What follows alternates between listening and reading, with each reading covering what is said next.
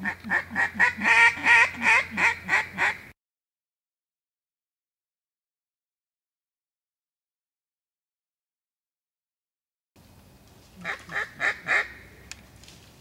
gang, today we're going to be talking about something to get you an extra 15-20 yards closer for those ducks to finish closer.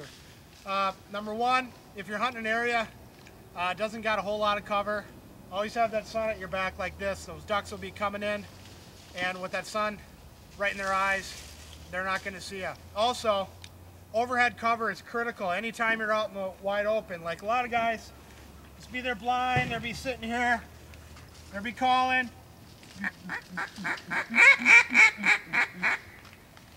And they'll be sticking up. You see their head moving around like that.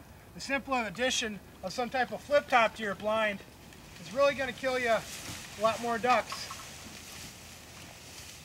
Simple, it's easy.